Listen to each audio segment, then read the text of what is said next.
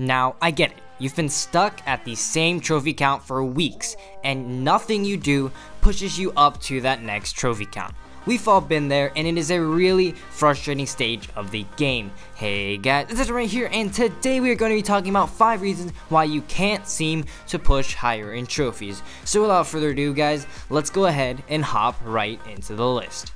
Number 1, bad deck. Probably the least important part of pushing, having a well-balanced deck can give you a slightly bigger advantage when pushing trophies. This means either taking the time to perfect a deck, or just using one that you know will work. Now, if you are making your own deck, here are a few tips. 1. Pick a good win condition, not something unreliable such as spell damage. 2. Add solid troops that support your win condition. This varies according to your win condition. In beatdown decks, that usually means E-Wiz or Night Witch. In siege decks, that can mean Knight or Archers. Now, even though a good ladder deck won't guarantee you easy trophies, it definitely makes ladder pushing a lot easier. Number 2, not knowing the proper counters. Like I just said, a deck doesn't guarantee trophies. You have to know how to play it well. Here's a scale I found to judge where you are in mastering a deck. The first deck is to first learn the deck. The second stage is to understand basic defense and attack mechanics. Number 3 is to understand the strategy and basically how the deck works. Number 4 is how to deal with certain archetypes. For example, in a mortar deck, you have to learn how to deal with hard matchups such as Royal, Giant, and Beatdown. Number 5, making good decisions during pressurized situations. This means if there's a massive push and you're low on elixir, you need to know how to deal with situations like that. And number 6, we have master little strategic moves. These are just tiny little tips that will greatly improve your gameplay. And if you've reached stage 7, that means you have completely mastered the deck.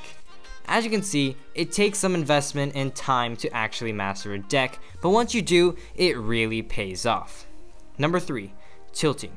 Staying in the right mindset is just as important as mastering a deck. Preventing tilting is such a hard thing for so many people, and even the best pros will suffer from it. There are many ways people deal with tilt. Most pros say that they remind themselves that this is just a game. Personally, I like to tell myself play defensively over and over again, as it prevents me from playing too badly. And if it gets really bad, you have to know when to stop playing. Take a quick break and come back another time when you've cooled down.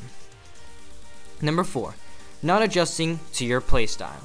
This may seem really obvious to most experienced players, but a different deck archetype has a different playstyle. I can't tell you how many times I see my friends around the 3,000 trophy mark playing a mortar deck like a beatdown, or a beatdown deck like a control deck.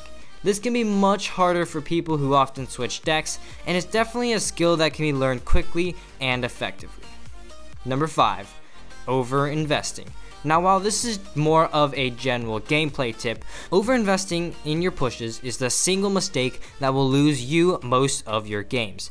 Knowing just the right moment to go all out and when to hold back on elixir is extremely difficult to learn. You have to constantly keep track of your opponent's cycle, what cards they have in hand, the stage of the game, your opponent's elixir, and so much more. This is a skill that I haven't even mastered yet. Although it does take a lot of time to learn, once you do master elixir management, winning will seem a whole lot easier. Alright guys, so there are 5 reasons why you can't seem to push higher in trophies. Hopefully after using any of these 5 methods, you can at least push a little bit higher on the ladder. But unfortunately guys, that is all I have time for in today's video. If you enjoyed, please like down below as well as a subscription to my channel. And as always, this is Legendaray, and I'm signing off. See you guys next time.